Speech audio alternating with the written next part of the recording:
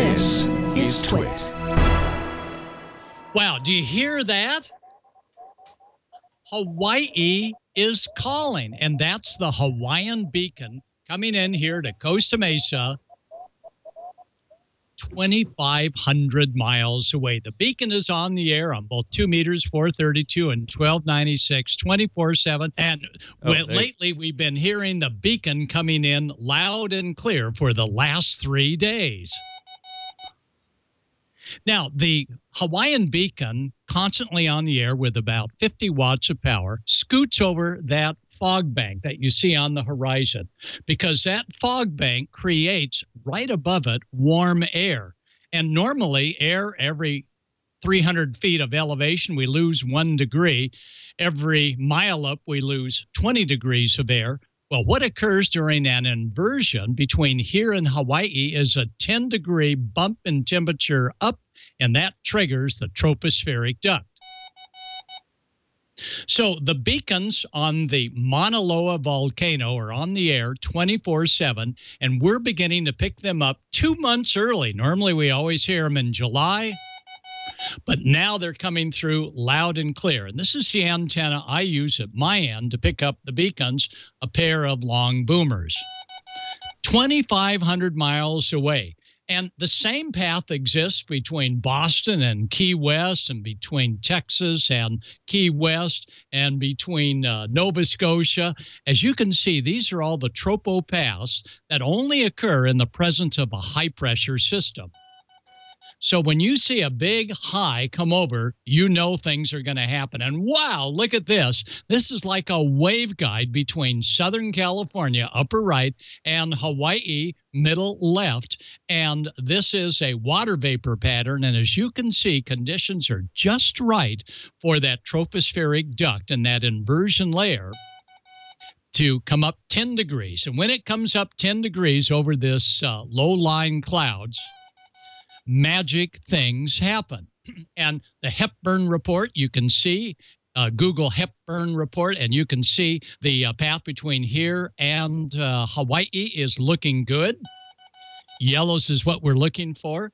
Normally, in normal air, the higher we go in altitude, temperature goes down. Same thing with water vapor. It gets more dry. But during a temperature inversion, it creates a tropospheric duct, much like a waveguide, that can actually bend light waves and actually bend through refraction radio waves. And the way we illustrate that is with layers of liquids that begin to settle in. And as you can see, line of sight, a straight line on VHF, is no longer a straight line, but rather it follows the curvature of the Earth as long as that duct is in place at 10 degrees warmer. Aboard boats on radar, they can actually see an inversion layer. And if you had a nomograph, you would see that at about the 500-foot level, the temperature comes back up. This is only about a 3-degree change. It takes 10 degrees to trigger the tropoduct between here and Hawaii. And even in the water, we'll see that temperature variations called thermoclines will cause sound waves to bounce back off of phantom objects. And it's that warm air mass above the cold air below, the cool seawater, that triggers 2,500 miles between here and Hawaii. Now, you've all seen the effects of a mirage. Look at that. Those trucks are not going into water, but you're actually looking at the blue sky. It's refracting that sky back to where you're looking at it, so what looks like water is not.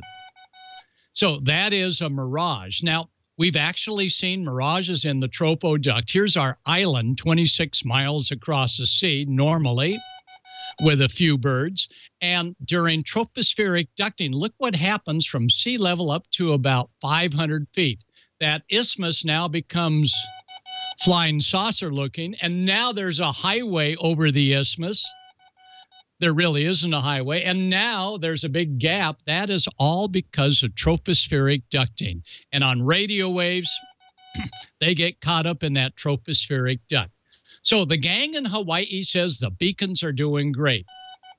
So for those of you along the West Coast, know that the Hawaii team is up there making things happen. And Bob Newcomb, WH6 X-Ray Mike, tells me that Hawaiian hams, both at the Beacon site, as we see here on the air, as well as hams like he down in Hilo, are ready to start working us here on the West Coast as soon as the band opens. That's Chip, K7JA, getting ready. I'm helping him assemble the beams, because down at this end of the duct, the radio waves from Hawaii tend to be right at sea level. So while Chip's working the bands, I'm out there taking just a few, not radio waves, but ocean waves. That one's ready to close out. Ed Hammond, you East Coasters, you all know Ed Hammond. He talks about working all the way to Florida from up in the East Coast area, Boston. Of course, that was back in the old days. So here's ham radio at its best. Volunteers getting those antennas all pointed toward the West Coast. It's a little tin hut that encloses all of the equipment. There's a hardworking crew of the Hawaiian team. And it takes just a horizontal antenna to be able to get into 2 meters and 432. That's the omnidirectional one on our comm band. Here's one that Chip has through Innov antennas, ready to work Hawaii. And here's a neighbor down the street with a monster array that can work Hawaii even on the 222 band. And there's Leo and team getting ready to congratulate the Hawaiians for getting a signal all the way over here. And it all happens on single sideband and CW down at the bottom of the band, 144-200 as well as 432-100. So our Paul, KH6HME, unfortunately a silent key, but Paul has got from the Pele gods this little bit of lava from the repeater site, and this brings us good luck. So I hope all of you this summer, beginning about July 1st, will have an opportunity to work simplex and talk both FM as well as sideband, hundreds, if not 1,000 miles away, in the presence of a tropospheric duct. And that's no fooling on April Fool's Day.